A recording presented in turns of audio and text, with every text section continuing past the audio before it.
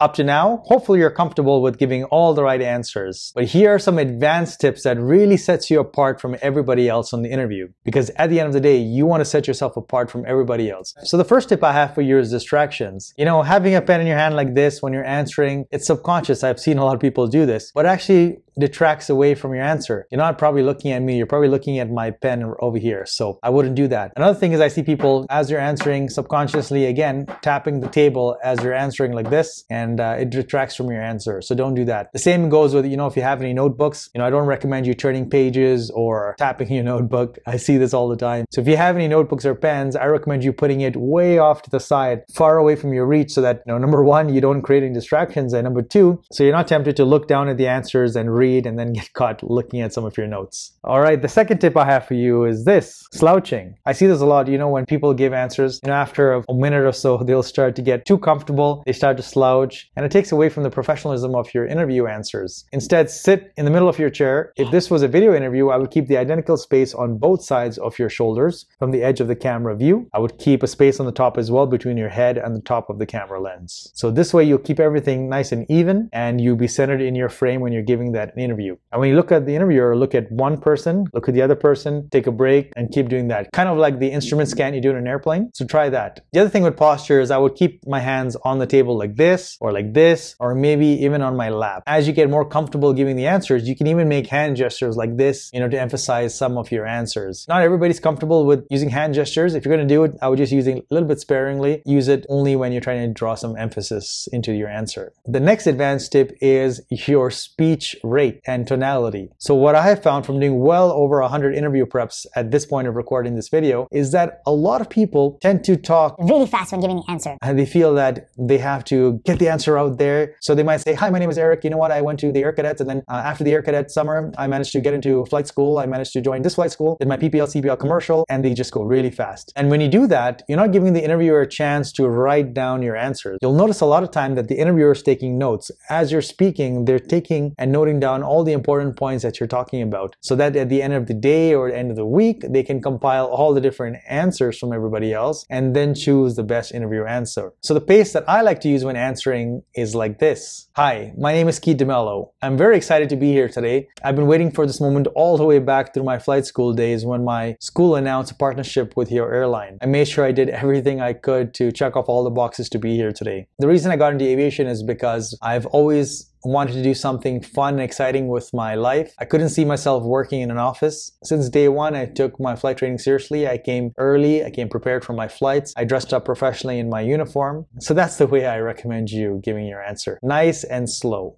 Okay, you're probably wondering why it got so dark. Not to worry, this is actually part of the lesson, and this is to do with lighting. As you can tell, you can't really see my face very clearly, and you aren't able to see the little micro expressions because, it's really dark. So I recommend you putting a light source behind your computer. So whether that be a window behind you to give you natural light or a white light source. I would try and avoid using any yellow lighting sources because that just makes your face look orange. I would try and get one of those white lights. That way it really lights up your face. This way you can see all the micro expressions, you can see the smile, and it makes a deeper connection between yourself and the person you're talking to. And the final advanced tip I have for you, and it's probably one of the most important tips. And yes, I left it to the end to see if you really are paying attention. That's why I put it at the end. But to me, it's one of the most important tips to actually make yourself stand out from the crowd. And that is how fast you give your answers. A majority of you, when you give your answers when asked a question, for example, "Tell me about your aviation career." "Well, my aviation career is this is where I went to flight school, this is what I know, this is why I'm competent for the job." That is too fast. Don't just spring out of the gate. Instead, what I recommend you doing is to just pause a few seconds before giving your answer. Pause, not one, not two, about 4 seconds. Yes, 4 seconds. It can seem like a long time. When I tell people this, they still do it incorrectly by doing it this way. So they'll pretend to pause, and then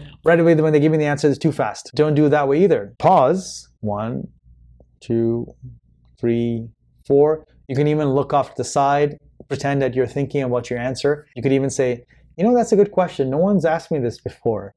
Let me think about it."